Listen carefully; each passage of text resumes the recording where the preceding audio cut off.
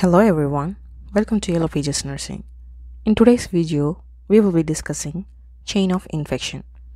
Before entering into the session, if you have not subscribed our channel, please subscribe our channel and do not forget to hit the bell icon to receive instant notifications. The learning objectives we will be discussing in this video will be: what is chain of infection? What are the components of chain of infection? How to break the chain of infection, and what are the nursing considerations? Let's get into the topic. The chain of infection or chain of transmission is a model used in healthcare to understand the process by which infectious diseases spread. It consists of a series of interconnected links, each representing a step in the transmission process. Now comes the components of chain of infection.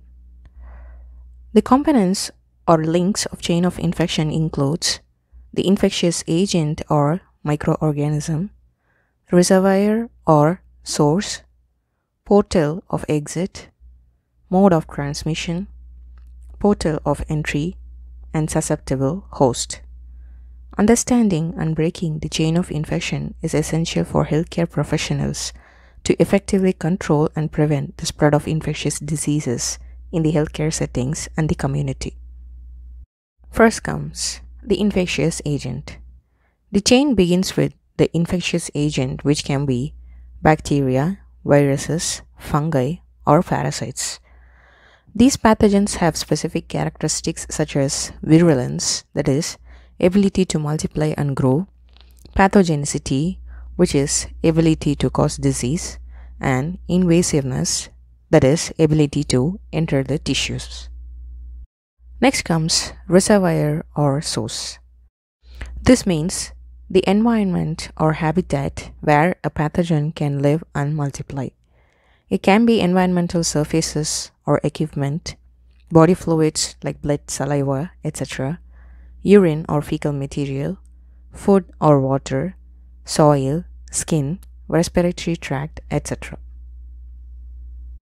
Next is portal of exit.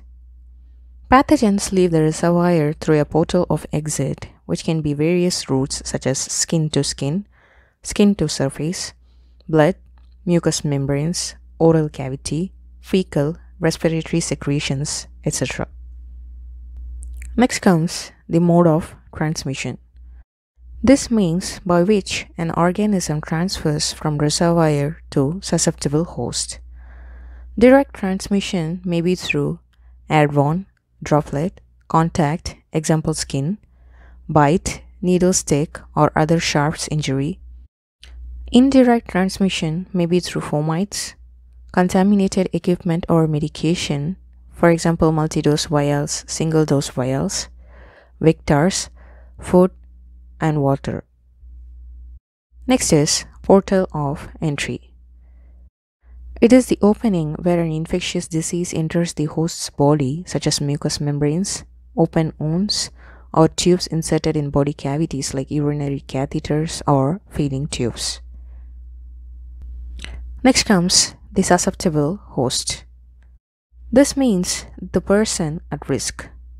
Patient or healthcare worker or factors affecting susceptibility, for example, age, health, comorbidities, immune system, nutrition, infective dose, medications. Now, breaking the chain of infection. Nurses play a critical role in breaking the chain of infection through various strategies. Breaking any link of the chain can stop the transmission of infection. Infectious agent. Use antibiotics or antivirals to kill or control germs. Vaccinate against diseases like flu and measles. Clean and sterilize medical tools and equipments. Next is reservoir. Wash hands regularly to limit germ spread. Isolate sick individuals to prevent spreading germs.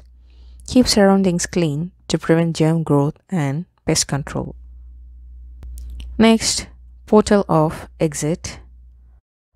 Cover during coughs and sneezes to stop germs from spreading.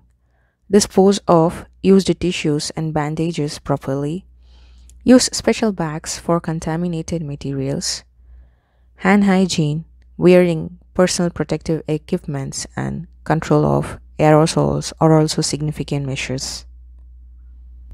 Next, mode of transmission.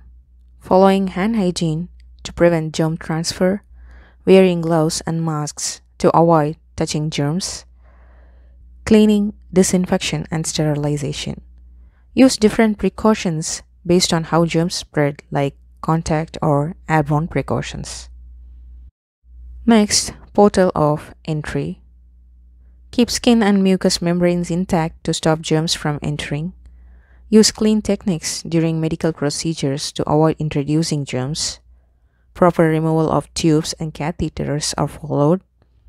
Clean surfaces and objects to reduce germ exposure. Next, susceptible host.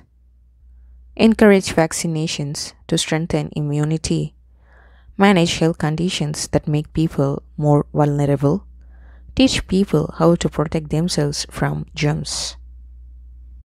So far we have discussed what is chain of infection, what are the components of chain of infection, and how to break the chain of infection, and what are the nursing considerations. If you find this video useful, please like it, share it, and subscribe it, and do not forget to hit the bell icon to receive instant notifications. Thanks for watching and have a nice day.